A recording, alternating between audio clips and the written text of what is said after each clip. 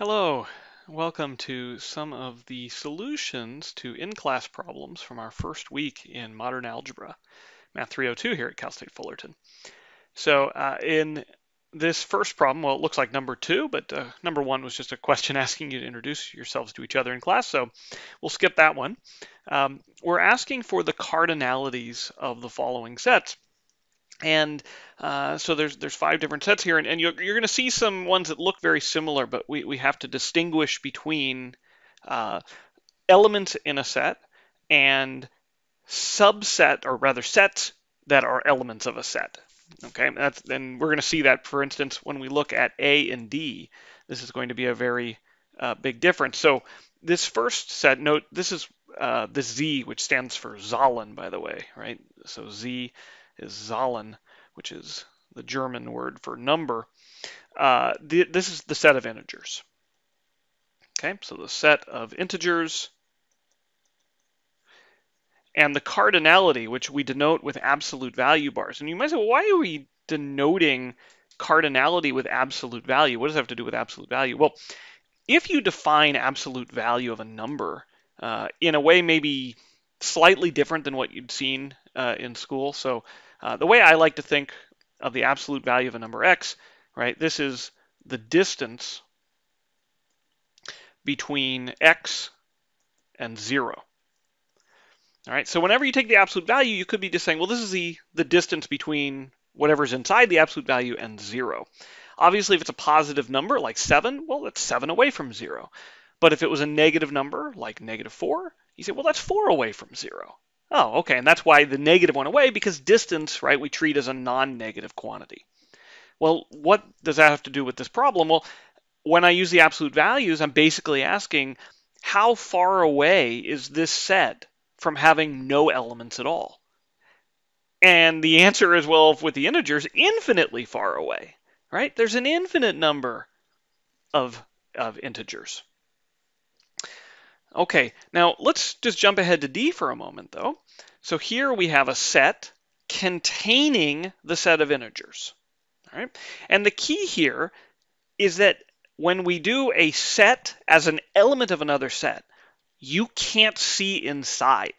The elements of this set, the element of this set is the set itself, not the elements inside of it, but the set itself. So in this case, if we want to know what is the cardinality of the set whose elements are, well, there's just one element whose element is the set of integers, this is 1. It's one element away from being the empty set, from having no elements at all. And so that's why the cardinality here is 1, not equal to infinity. All right. So put another way, let's say I have the number 2. 2 is an element of the set of integers, but 2 is not an element of the set whose element is the set of integers. Now, I mentioned the absolute value here basically be measuring how far away are you from having no elements, from being the empty set. And hey, that's part B, right? So how far away is the empty set away from being empty? Well, it's none away. It is empty, right? The empty set, you'll recall, has exactly 0 elements. All right, how about this union in part C?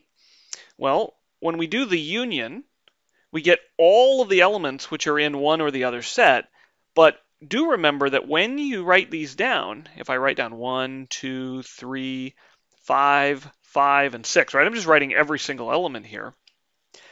This 5 occurs twice, and a set can't see that. Remember, a set is a collection of non-equal elements, all right?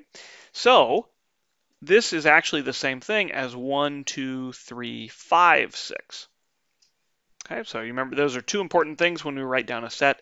The order of the elements, then when we write it down as a list, doesn't matter, and any duplications automatically disappear, right? I mean, not all of them, but all but one of them.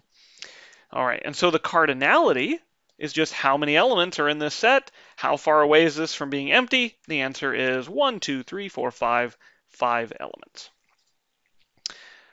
Okay, finally, we have this set down here, this is related to part D. It is a set that contains as elements 1, 2, 3 different sets.